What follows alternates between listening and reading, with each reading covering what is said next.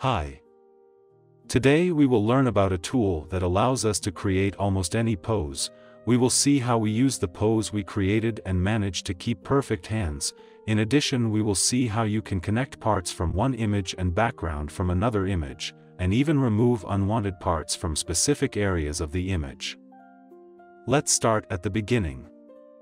Basic workflow, cyberrealistic model. Positive prompt photo of a man waving in the middle of an airport. Latent, width 512, height 768. We will connect everything, of course. And we get more or less what we asked for, but with quite a few problems. Let's create more variations, and it still doesn't look good enough, or close to what I want. So we need to help the model understand what we want to get. For this we will use ControlNet with OpenPose, which simulates the skeleton of the human body. You can use an existing image to extract a certain pose, and with the help of ControlNet with OpenPose copy the same pose to a new image and figure.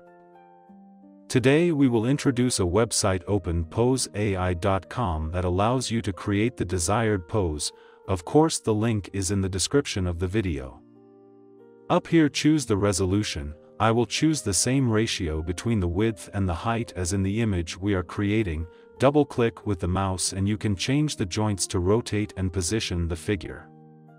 You have several images, each suitable for a different type of ControlNet, and to save them, simply click on the triangular icon. Now that we've created a waving man, we can go back to Comfy. Now we will connect the positive and negative prompt to ControlNet. We need a suitable model, OpenPose of course, and load image, to which we will upload the image we just created. Note that in this case you don't need the preprocessor because we are already uploading an image that the OpenPose understand. And press Q. As you can see, we get 4 pictures with a pose very similar to the pose we have highlighted, but it is still not perfect. Let's try to improve the result. I copy the nodes of the ControlNet and paste twice while pressing Ctrl+Shift+V, which preserves all the connections. We will put all the ControlNets together in a group that will be a little more organized, and we will change the model to DepthAnyThing and upload the depth map that we downloaded from the site. And in the last ControlNet I changed the model to Canny and upload the image of the Canny. We will connect everything and press Q. The result is a bit too hard for my taste, and this is probably due to the fact that we are using 3 different ControlNets with high strength of 1. So we will lower the strength in all of them, and try again, and here we need to check different strengths depending on the image and the model. In this case we get 3 images out of the 4 that we can move forward with in terms of the pose, but their background is not interesting enough. Let's create an image for the background and connect everything together. We will copy the nodes we need and paste with all the connections. In the positive prompt I write photo of an airport hall.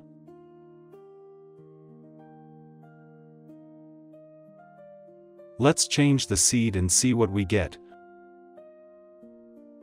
We'll continue with these images. First of all, we need to select the specific image from each batch. And we do this with the image from batch.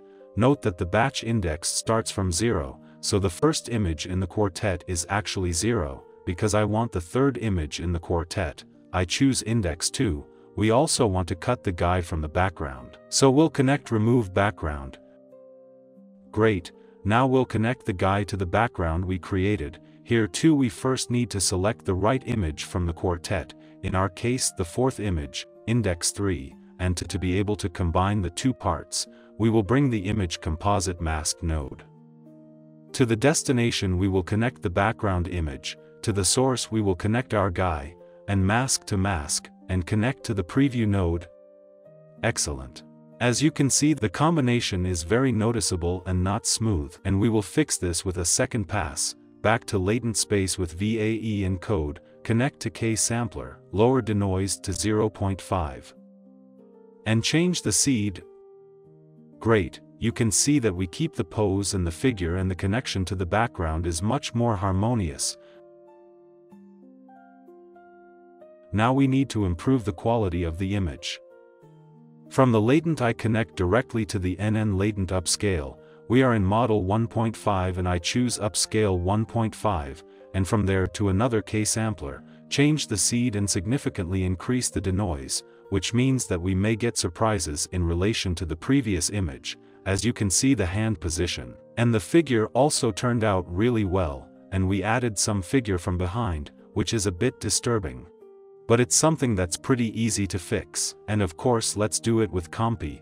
I choose the load image node and copy our image, open the mask editor and mark the area I want to clean. We'll pass all this through LaMa Remove Object, which will do the job for us, and we managed to get rid of the unwanted passenger.